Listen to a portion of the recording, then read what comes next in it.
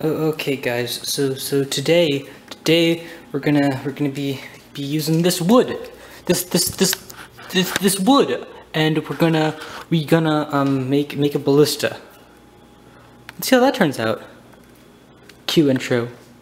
Boo, boo, boo, boo, boo, boo, boo. So a while ago, I made a portable homemade trebuchet, because as we all know, they're this superior siege weapon. And long story short, they just were big triangles that folded out like this. And then I got a big trebuchet arm like this, and put some weight in a bag, and. But today, what we're doing is we're going to turn this into a ballista. So, ballistas basically work like this. They're basically giant crossbows that use tension from things usually like, what's it called, string, that basically, when you pull the arms back, it pulls the tension, and it shoots a bolt, basically. So that's what we're going to be doing today. That makes sense, right? Hopefully it does. We'll find out. So guys, basically, because I'm too lazy to go get some new wood, and because this is horribly made, and yeah, that's really it. I'm just going to spend the rest of my time taking this apart. I hope you enjoy it.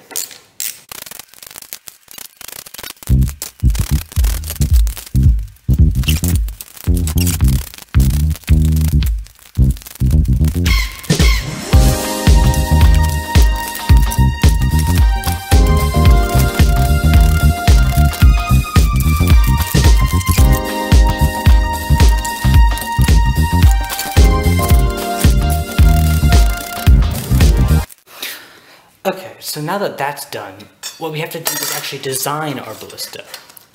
As you've seen earlier, I've done a quick sketch, and I honestly don't really know what I'm doing. I'm just gonna find this out as we go. Let's just hope this works, really. So I've lined up all the wood to know what we're dealing with, and I'll find out a way to deal with this. Here's my basic design so far. We have these three pieces of making up the rails, and then there's going to be those two for the supports for the bars, and then those two I guess would be my bars. And now all we gotta do is put them together. So now I guess I'm just gonna use some trusty old wood glue, and we're gonna clamp these together and see how that turns out. By the way, we'll be cutting these later, so yeah.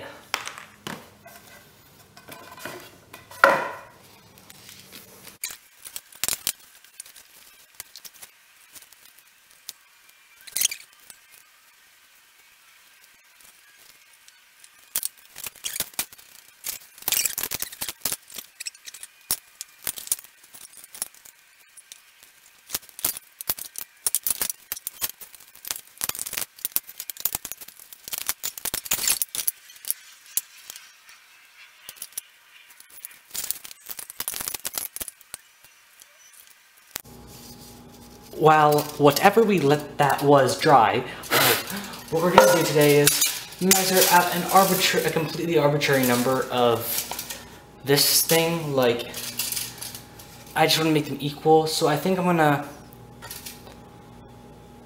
take one of these and cut them in half. That seems about reasonable, right? Let's see, let's measure how long it is.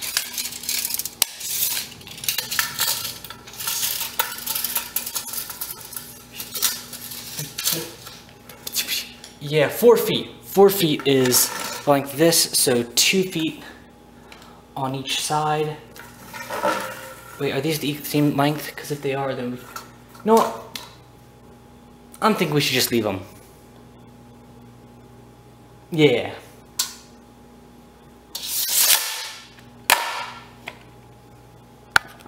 The next thing we're gonna do is also, I forgot I had another piece of wood, so I'm gonna do that. I'm gonna use this instead.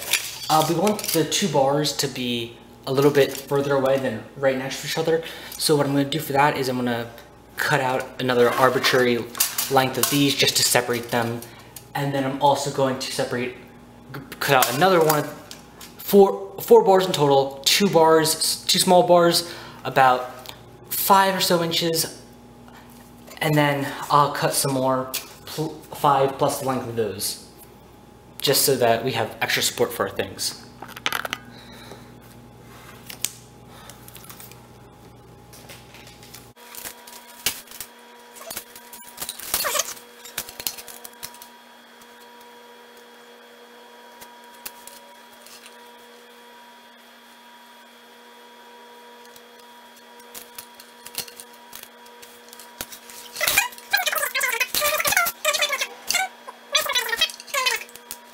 Okay, so I just finished cutting all these, and they're going to basically act as support beams so that our things can stay apart.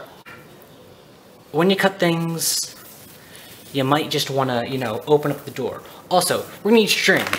Well, rope. Lots of it. Because ballistas use rope to store tension in the arms. And that's one of the most important parts of it. So, let's go do that. So, once you've chosen a piece of wood that you're gonna use for your bar things, what we're gonna do is we're just gonna measure out the length, and then we are going to cut along the halfway mark. Well, so that the halfway point it creates 2 bars, which we're gonna use for the. You know what? You'll see. You'll see. Yeah. If you get it, you get it. You'll see. Okay. So. Now what we're going to do, that is done. I just cut them into 2. I'm going to take this and I'm going to drill a hole right through the middle, well, through the end of one of them, actually through the end of both of them, so that there's some place for the string of the bow to go through.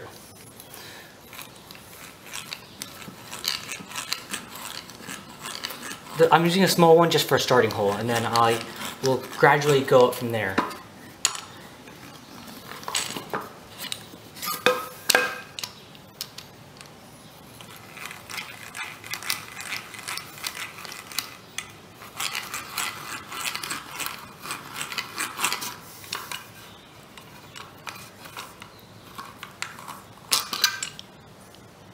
Teamwork. Okay, now I have a bigger drill bit, and we're just going to use this one just to get a bigger hole through. You should use anything else besides this, but I got this for cheap at a yard sale, as I did for most of my tools, and so I'm going to use it for this.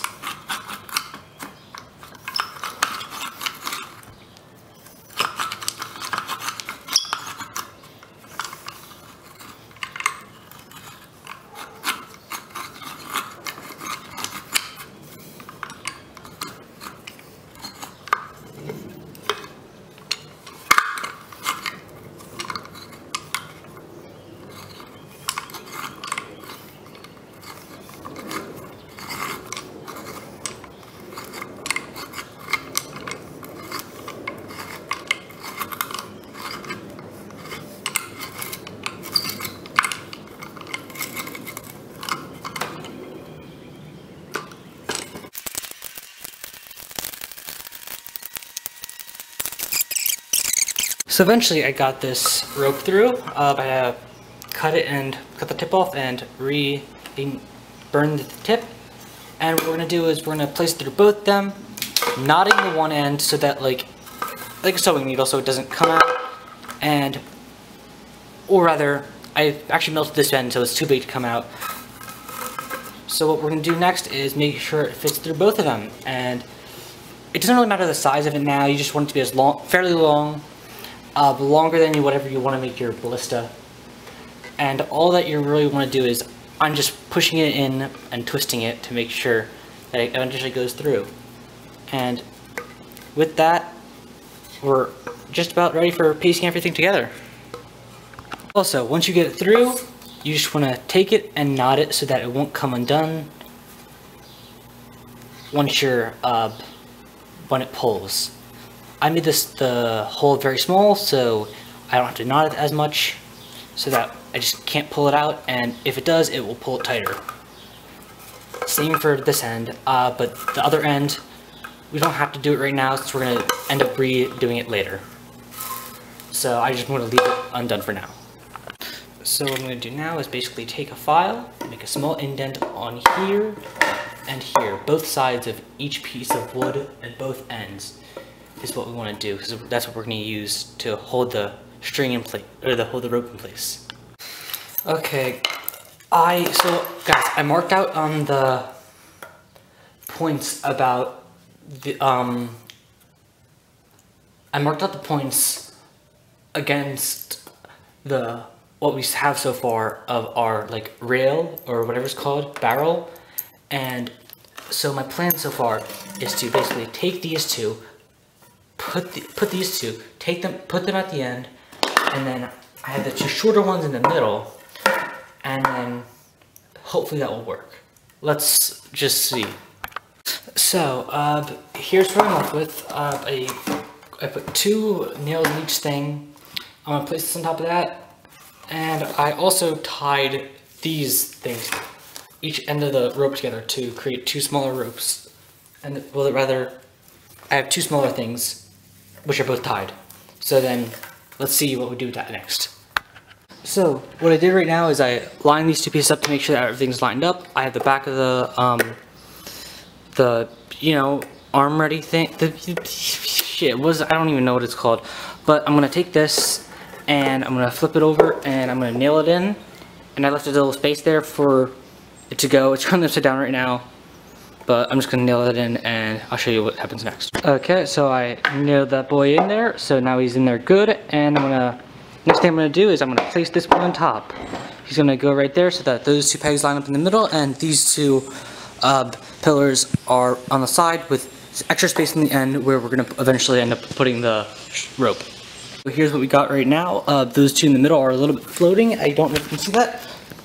But, however, so far what we're going to do right now before we fix that is we're going to put the strings on. The ropes? Yeah. You'll see. So I put the rope on just straight, and what I'm doing right now is I'm bending it through like this to create tension in the rope. And when it gets to that certain point, I just push it through the other end, and then I continue pushing. So I got the one done, and now we're just going to do this to the other thing, and it's going to go like this, like. So now that we got those 2 strung on, what we're going to do is we're going to put the string through the second one of them. I actually took it off. I took the string off the one so that I could put the other one on. And then what we're going to do now is put it through, and then after that we're going to secure those, and we'll be just about done. I tied a knot on the end of this so that we can retension it for later. And then now all we gotta do is get back to those boys, and we'll be done. I couldn't think of a fancy way to do those without gluing it. So what I'm gonna do is I'm gonna drill a hole through that way, and I'm gonna put a nail through it, or rather through the front this way, and I'm gonna put a nail through that on each end. I just drilled 2 holes, one on each pillar, at like a 45-degree angle, like this. And now what we're gonna do is just place the nails in and get ourselves hitting. Whoop, whoop. So that's done now, and I put 4 layers of cardboard under this one and 1 layer of cardboard under that one, just so that they would stay still while I nailed them in. And keep in mind, this project, as you probably assume by now, I'm doing it super quickly, just because why the heck not? It's done really poorly. I would highly recommend if you do this, I'm not liable for anything, and as well, you should probably measure everything so it's all even and proportional and all that. So guys, I'm just going to use this block of 2x4 right there, and I'm going to try shooting it at this trash bag, yeah. You could add a triggering mechanism in the back here. Usually they had a sprocket gear system which you would just use to wind it back up, but this is small enough and safe. This is small enough just to pull back with your hands and let go of it. So let's see how that works.